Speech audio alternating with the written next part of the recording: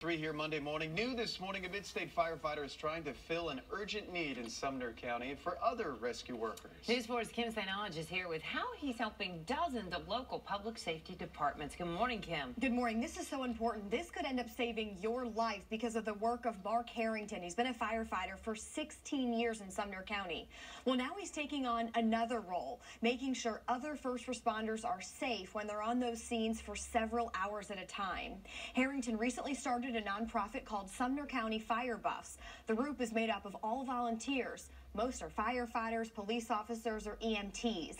The Hendersonville Fire Department gave Sumner County Fire Buffs this old fire truck you're looking at to use for this. So here's how it works. Volunteers get called out. They go to these scenes at all hours of the day and provide crews with everything from water and coffee to snacks, maybe just a place to cool off or warm up in the winter. They've already been called to 2 fires, and that's just since the beginning of January. Harrington hopes to eventually help all 1,600 public safety departments in Sumner County.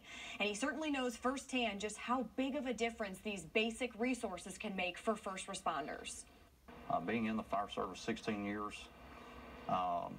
when you come out of a room full of fire and you step outside and it's 80 degrees outside, that firefighter he's exhausted. To pull that gear off and somebody be waiting with a cold bottle of water and a cold towel, that's priceless in the time, in that moment. All right, so a local company is actually helping to buy some of the food and water. Harrington, though, he has actually paid for a good chunk of this out of his own pocket. That's very impressive. Really, not only are they helping people in Sumner County, but they were actually called out to a fire in Robertson County. Again, they are just doing everything they absolutely can to help these fire crews, which is really important because it could save your life. Chris, Holly? Absolutely. Kim, thank you so much. Incredible what he's doing now.